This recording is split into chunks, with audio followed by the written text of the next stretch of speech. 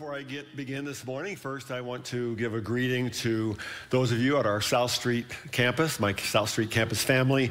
While I'm glad to be able to be with you via video this morning, I'd much rather be with you in person, and I hope to do that next Sunday morning there at South Street. Secondly, I want to let you all know that you should have received, most of you should have received an email late Friday afternoon announcing that the Executive Council has called a church family meeting for this coming Saturday evening, 7 p.m. here at the Keslinger campus.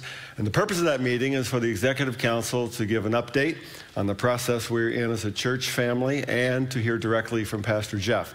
Now, you need to know this meeting will not be recorded, so if you want to be a part of it, you need to be here in person. Again, that's this coming Saturday evening, March 16th, 7 p.m., right here at Keslinger campus. And the last thing is, Kim did a great job describing what happened here yesterday. My wife and I were here with three grandkids, and I know the burning question of some of you, how many were here, by the way, at the extravaganza?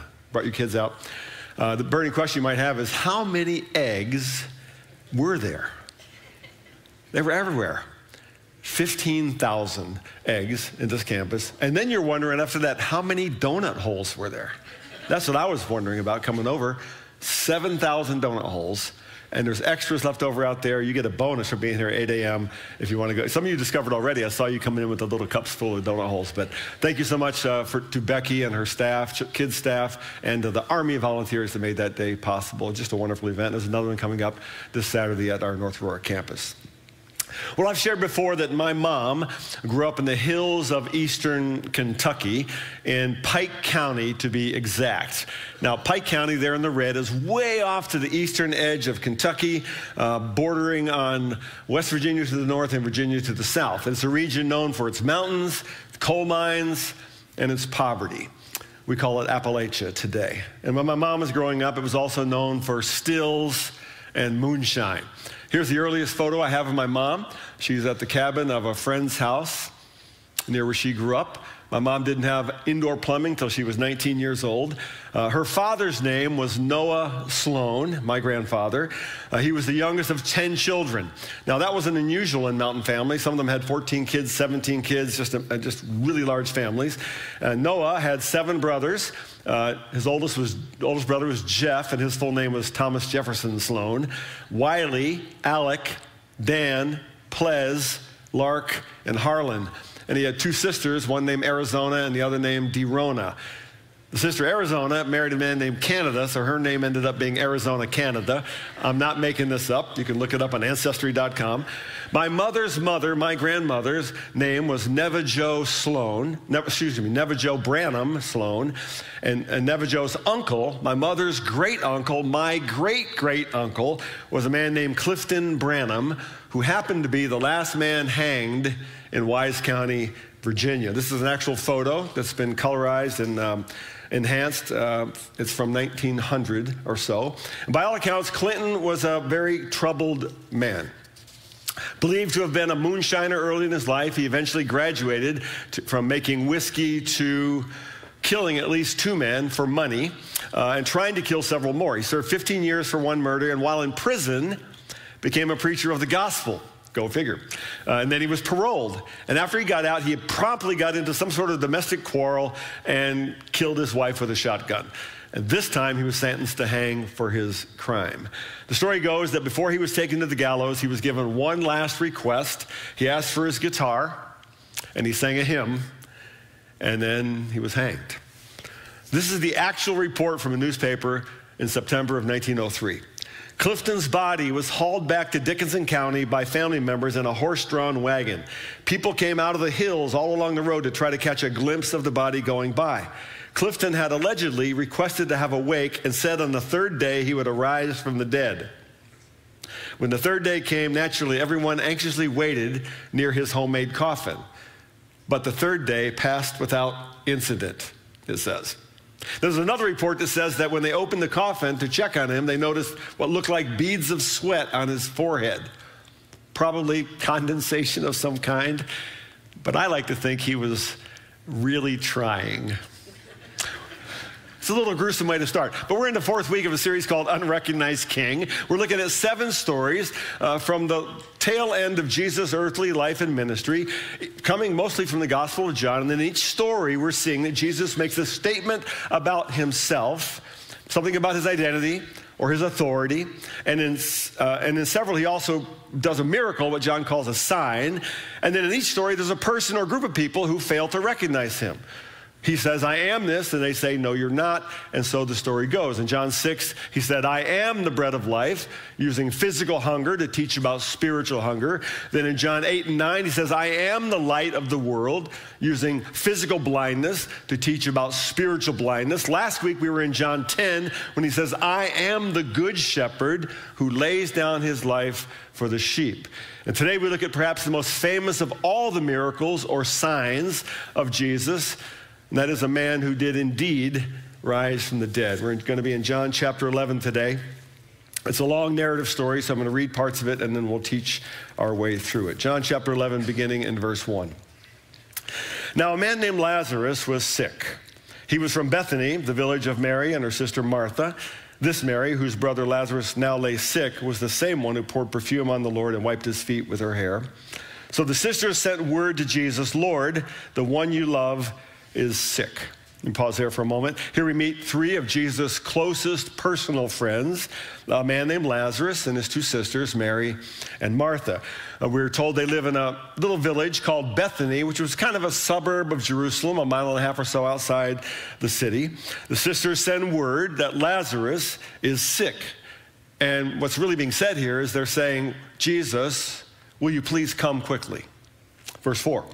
When he heard this, Jesus said, this sickness will not end in death. No, it is for God's glory, so that God's Son may be glorified through it. Now that sounds a little like, actually a lot like, Jesus is planning to heal Lazarus as he did the man born blind from a couple of weeks ago. Verse 5, now Jesus loved Martha and her sister Lazarus, and her sister and Lazarus. So when he heard that Lazarus was sick, he stayed where he was 2 more days. And then he said to his disciples, let us go back to Judea. I hope you noticed that. And something in your brain went, whoa, hang on a second. Didn't we just read that Jesus loved his friend Lazarus and his sisters? Didn't the sisters just send an urgent request to him that their brother, his friend that he loves, is sick? Would he come quickly? And then it says, and he waits 2 days before deciding to make a visit. He had left Jerusalem earlier because there was the threat of being stoned to death, and now he's a 2 days walk from Bethany, and yet he waits 2 more days. Why? What's going on here? Verse 8, but Rabbi, they said, a short while ago, the Jews there tried to stone you, and yet you're going back. The disciples are shocked that he's even thinking about going back to that area of Jerusalem, Judea, because he's got serious enemies there. Verse 11, after he had said this, he went on to tell them, our friend Lazarus has fallen asleep, but I am going there to wake him up. His disciples replied, Lord, if he sleeps, he will get better. Jesus had been speaking of his death, but his disciples thought he meant natural sleep. So then he told them plainly, Lazarus is dead.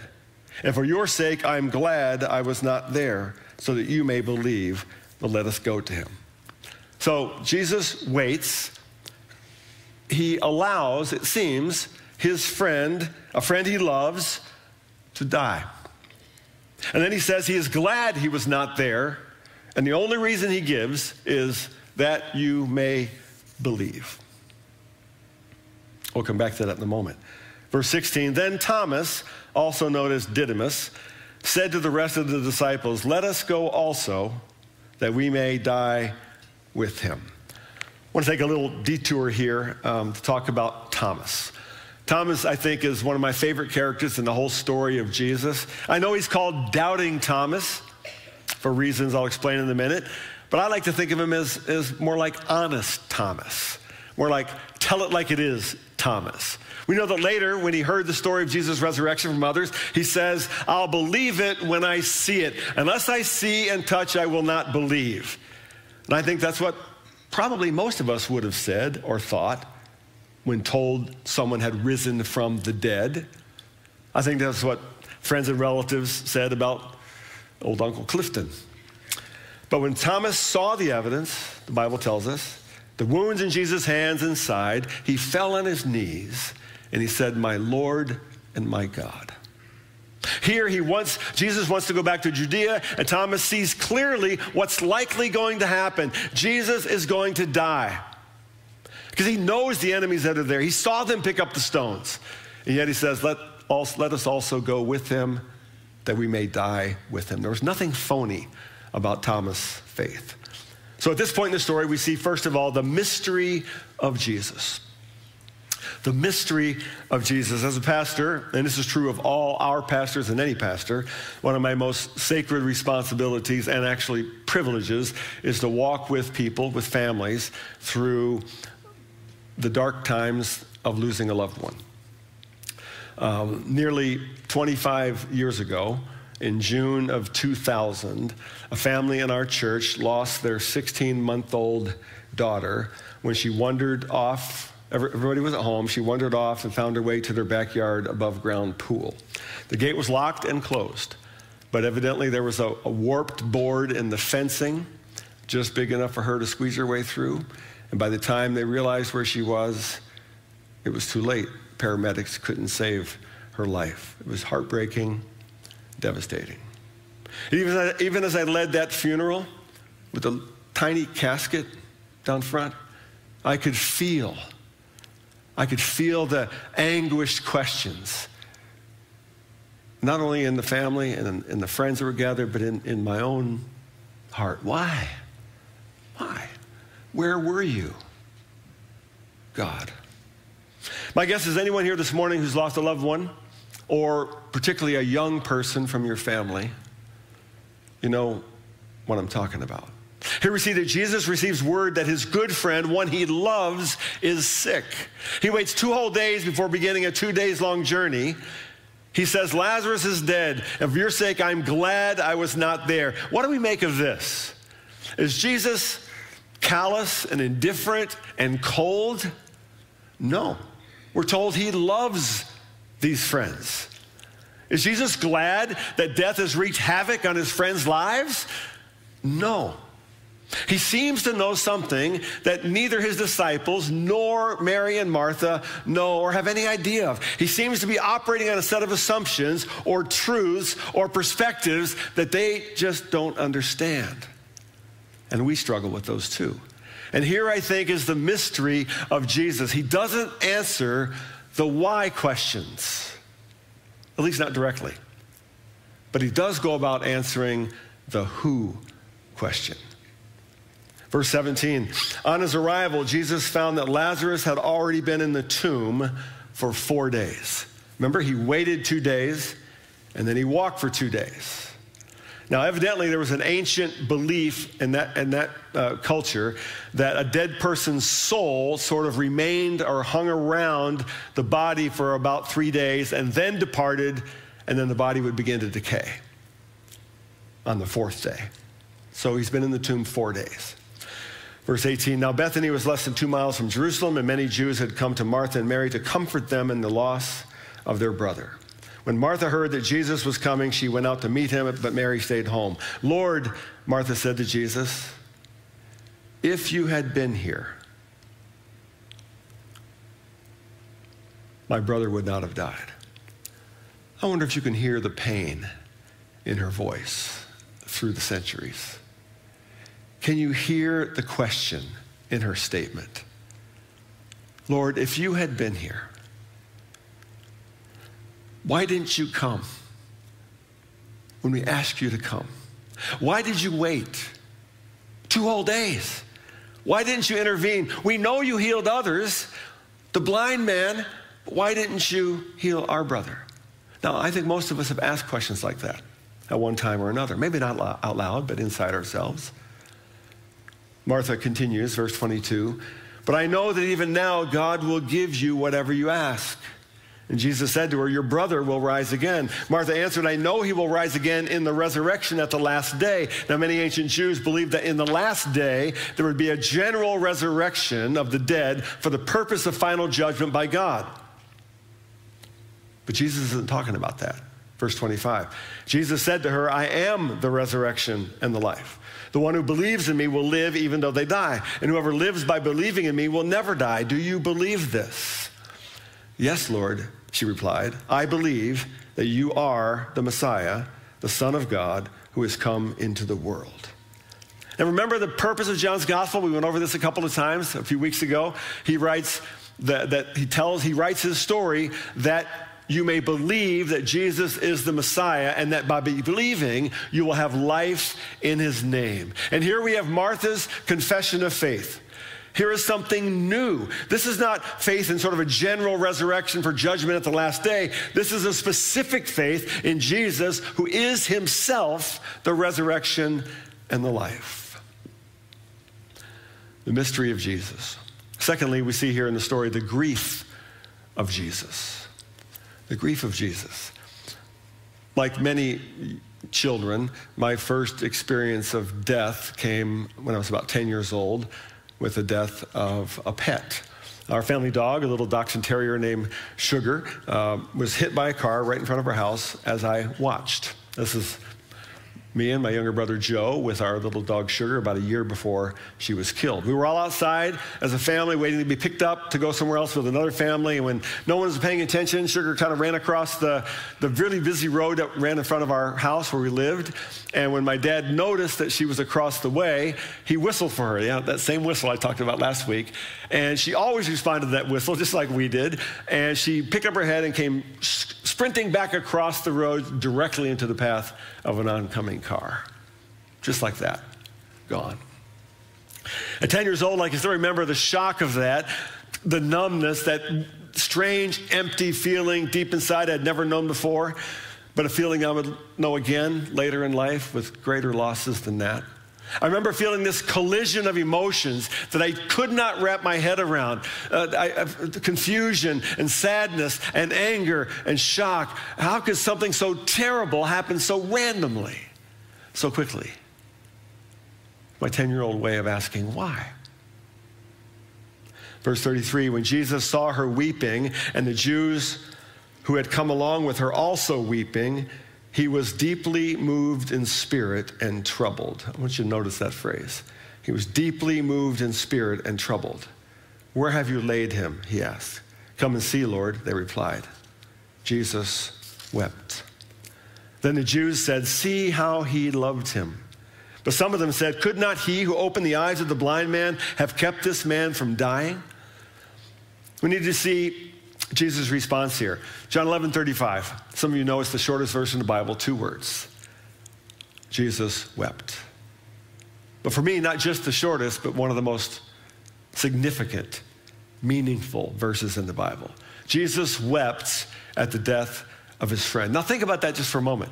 This is Jesus, the one we believe is the eternal Word, through whom all things were created, who will one day redeem and recreate all things in the new heaven and new earth, who in a moment will call Lazarus from death to life by simply speaking his name. This Jesus weeps at the death of a friend. It's extraordinary. And I think Jesus weeps for 3 reasons. First, personal grief, just his personal grief. John tells us that those watching knew instinctively that Jesus' tears were the result of his love for his friend. They said, look, see how he loved him. This is so human and so real. Jesus is teaching us something about both love and grief. And I think by his own tears, he's validating, honoring, and entering into our pain, our tears, our grief. And I think he's teaching us that our grief is always a result of love. We only grieve that which we love. And we love and we grieve because we're created in the image of a God who loves and grieves. Did you know that God grieves? In Genesis chapter 6, we read, the Lord saw that the wickedness of man was great in the earth, and that every intention of the thoughts of his heart was only evil continually. And the Lord regretted that he made man on the earth, and it grieved him to his heart. This is what we see here in Jesus. He grieves personally, but he also grieves over sin and death in the world. I told you to notice that little phrase. He was deeply moved in his spirit and greatly troubled. John uses a word here that's in the original language that's really difficult to translate. The word that is translated deeply moved actually means, if you look it up, to be moved with anger or indignation. It means to roar or snort with anger like a horse. That was how it was used in the ancient world. The late Tim Keller says the most accurate translation of the word could be to bellow with anger. In his book called Encounter with Jesus, he writes, Jesus is absolutely furious. He's bellowing with rage. He's roaring. Jesus is raging against death. He did not make a world filled with sickness, suffering, and death. Jesus' grief here is filled with anger toward his enemy, sin and death. He's raging against a little girl drowning in her backyard pool. No parent should ever have to bury a child. It should not be this way. I did not create it to be this way. He's raging against 68 mass shootings in the U.S. since January 1st this year. That should not be this way. He's raging against the violence in Gaza and Israel. It should not be this way. He's raging against a little boy experiencing grief for the first time when his pet dog is run over by a car in front of his eyes. It should not be this way. This is not how I made the world. And Jesus is filled with rage against his enemy of sin and death, against the one who introduced all that into the world, his enemy, Satan himself, the serpent in the garden, the one called the liar, the deceiver, the destroyer, the one he will ultimately defeat only through his own death and resurrection. Jesus grieves the brokenness of the world, and his grief is filled with a kind of holy rage. But thirdly, Jesus also weeps because he knows the price that must be paid. Again, Tim Keller writes, that's why when Jesus approached the tomb, instead of smiling at the prospect of putting on a great show, he was shaking with anger and had tears on his cheeks. He knew what it would cost him to save us from death. You see, at a deeper level, Jesus here is offering a great substitution. He's going to call Lazarus out of the tomb because he is going to enter into a tomb. Remember last week in John chapter 10, Jesus said, I have the authority to lay my life down, and I have the authority to take it up again. The only way for Jesus to be the resurrection and the life is for him to die first.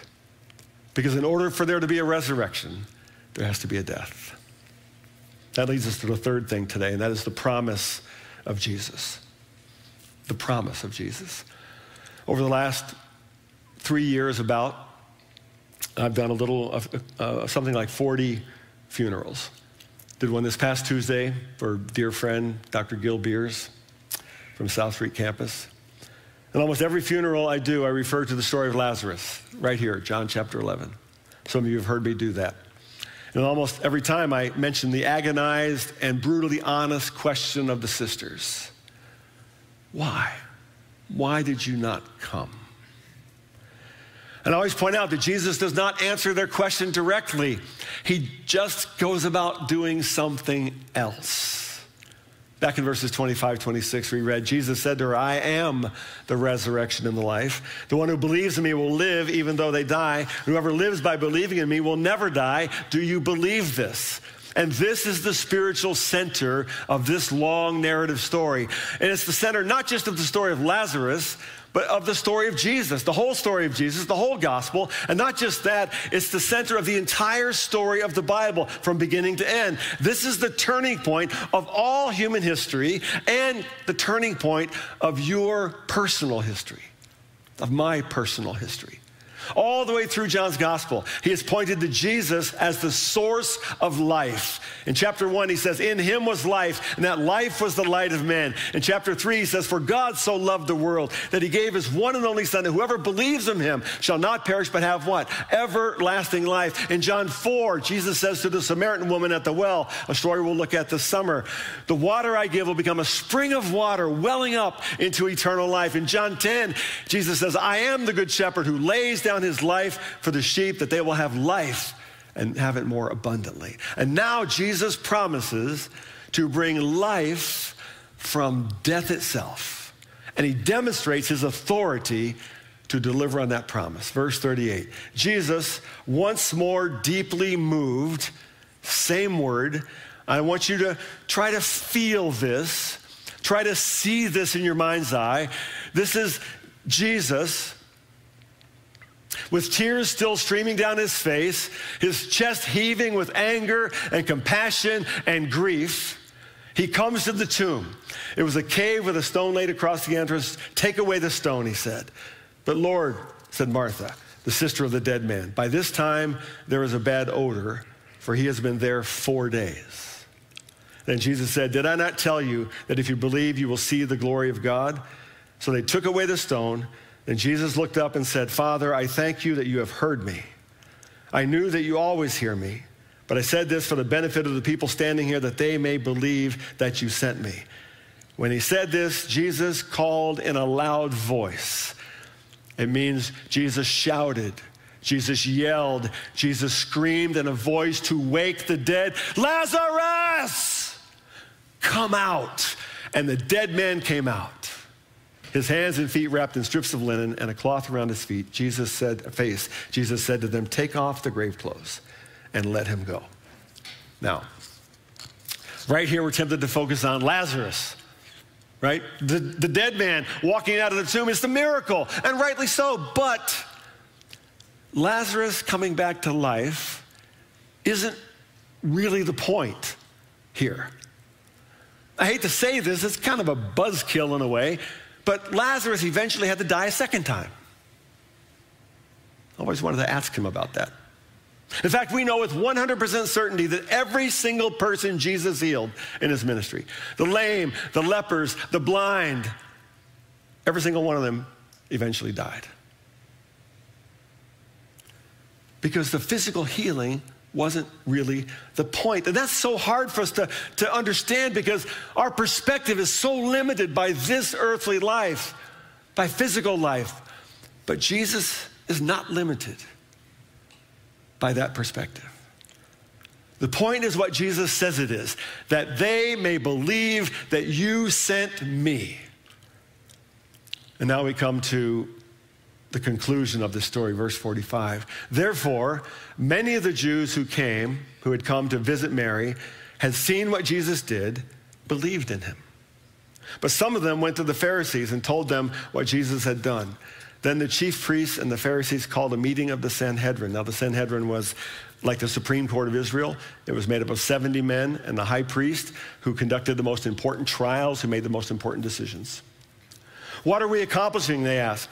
Here is this man performing many signs. If we let him go on like this, everyone will believe in him.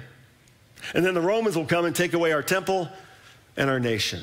Then one of them, named Caiaphas, who was the high priest that year, spoke up. You know nothing at all. You do not realize that it is better for you that one man die for the people than that the whole nation perish. So Jesus says, I am the resurrection and the life. And then to prove it, he calls a dead man from the tomb by shouting his name, and we see mixed reactions. Some believe. Some report him to the Pharisees. A special meeting is called. They say, if he keeps doing stuff like this, everyone's going to believe in him. And the Romans are going to take away our temple. We're going to talk about the temple next week. Then comes Caiaphas, the high priest. We see the magnificent irony of Caiaphas. Don't you realize it's better for the one man to die for the people than for the whole nation to perish? That's the whole point of the story. Remember what Jesus said, I am the good shepherd who lays down his life for the sheep. I think John really wants us to find ourselves in this story. He wants us to see that we're all like Lazarus, the dead man.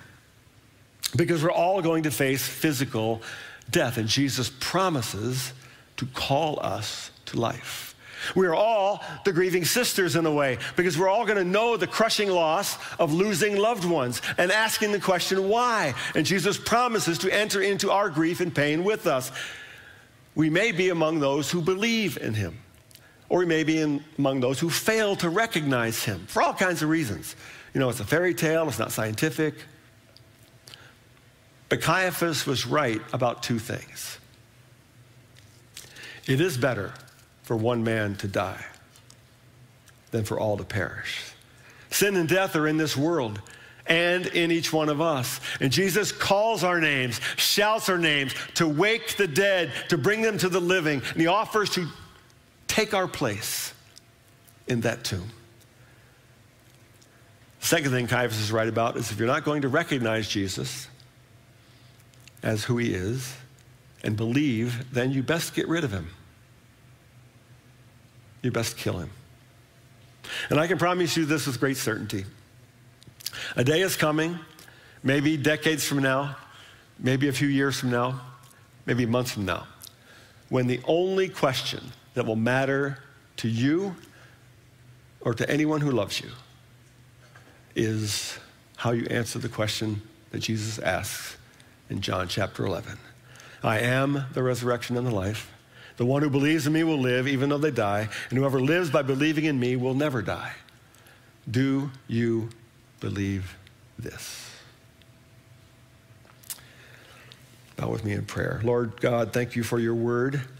Thank you for your great love for us, for your tears of grief, for your promise of resurrection life, for your willingness to take our place, to conquer sin and death in the world and in us. And it's in your name that we pray. Amen. Receive now today's benediction. May we go now in the powerful name and in the promise of our Lord Jesus Christ, the King, who is the resurrection and the life. Amen. Have a great day.